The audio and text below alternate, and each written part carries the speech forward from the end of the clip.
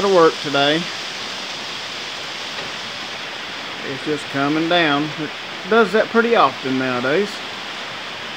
But I've decided that I wanted to work on the kitchen on the van, but it's too wet right now. Even the dogs are wet. Of course, they don't have enough sense to stay out of the rain. Where are you going, dogs? They're going to their house, probably. Oh, there they are. Where y'all going to? Y'all getting wet? Won't you get in the garage?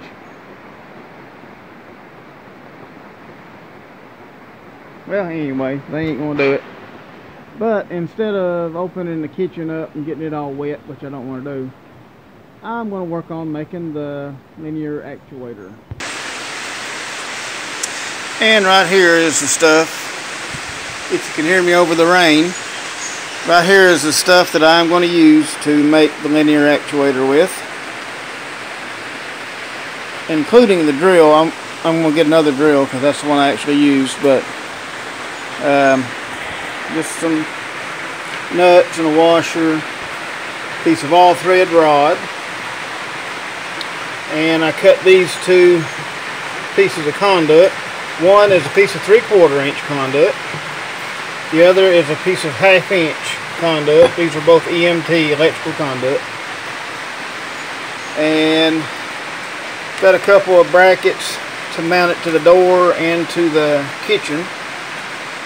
But that will come later. Okay.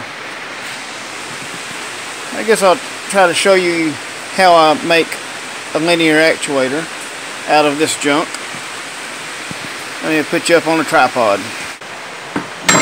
This washer right here is going to be welded onto the top of this piece of pipe.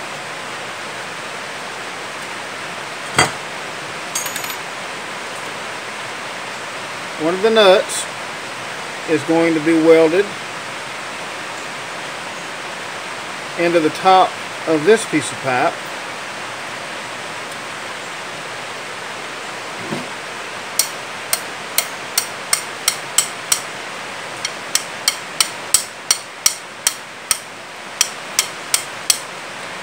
Similar to that. Okay, the piece of all thread rod will go into this.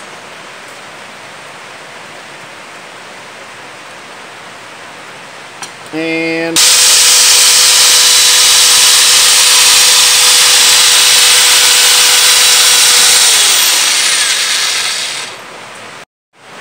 okay, to give you some idea of how this is going to work,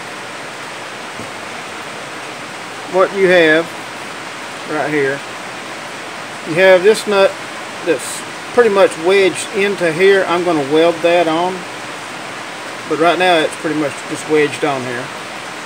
You got this by this washer that is double nutted. As you turn the all thread rod, of course this is going to move this way, right? Which means this washer is going to move that way. Well, what you do after you get this stuff welded together, you take this pipe and put it over this way and weld the pipe to this washer. Now all of this is inside, and when you hook a drill up right here, you turn this, it spins freely through the washer, and then it uses these threads in this nut to push this out of that pipe. That's the way my linear actuators work. So what we're going to do is we're going to do some welding on this nut.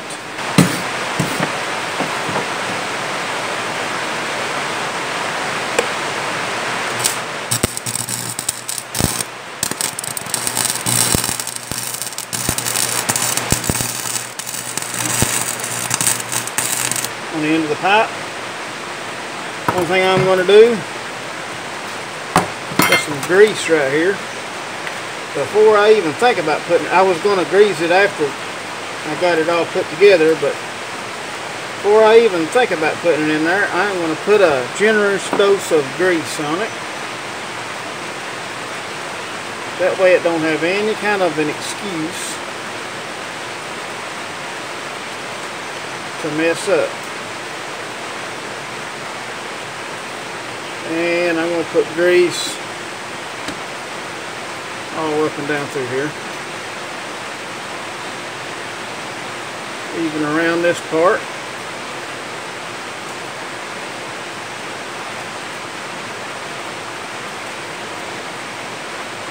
Because it needs all the lube it can get to keep it moving, I guess. Now what I'm going to do, I'm going to weld this nut onto the all-thread rod. That way it's good and solid, it's held.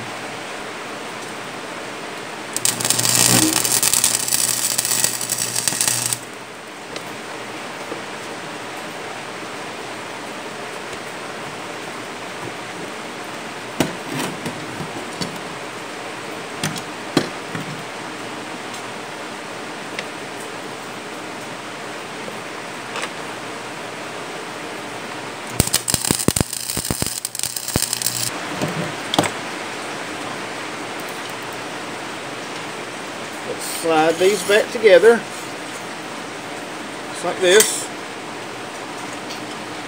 Okay. You can see that this is all one piece now. Now I'm going to weld the washer to the pipe.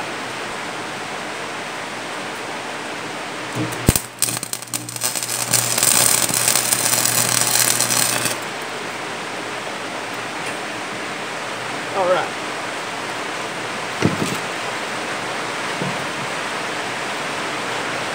Well, that has, okay, some thunder going. That has that all welded. It's not a Daisy. Daisy gets scared in the thunder. Here we go. I have the drill chucked into the end of my homemade linear actuator. Back up a little bit.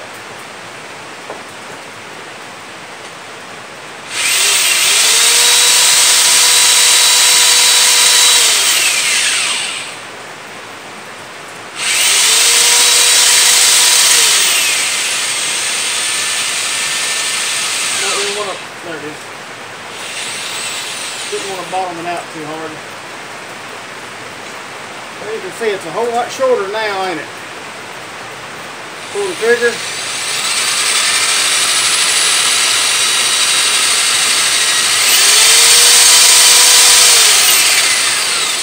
Now it's a whole lot longer. And this is very powerful. It will lift a lot of weight.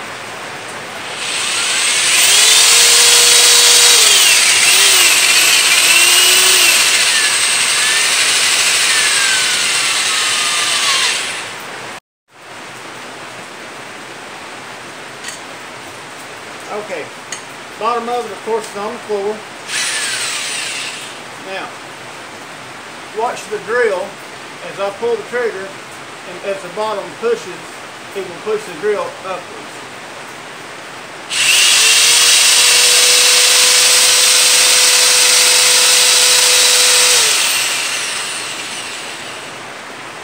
See how much higher it is now?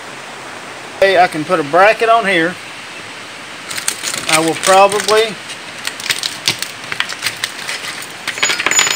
put a bracket, something like this, on there, and that way I have something to mount to. And this will be what will lift my kitchen, lift it and lower it. I'll get another drill, and the drill, I'll take the controls out of it and just put a push button or a switch, a toggle switch probably, and up will be picking the countertop up, down will be putting the countertop down, and it will all be automated. But that's going to be for another day because it's too wet outside to do anything outside of the garage. But I guess that's going to be my little video for today. Pretty easy way to make a little linear actuator. Especially if you got a cordless drill, you can use a cordless drill and it will work fine too. This is actually the design I used. I made a second story on an old RV that I had. The roof of the RV would raise up, and then you could fold walls down, and you had an extra room the entire length. I had 2 bedrooms up there. The entire length of the top of the RV, which was a 24-foot RV, Class A RV. And I had 4 of these, a lot longer, and they were 1 inch and 3/4 inch pipe. They were this size and 1 size above it for the outer. And I had 4 drills, of course, and I could push a button and the whole top would raise up. So I know this, if it would lift an entire roof, I know this will lift that kitchen. So shouldn't be no problem with that. I guess that's going to be about it for this little video. Thank you for watching, and I'll see you the next time.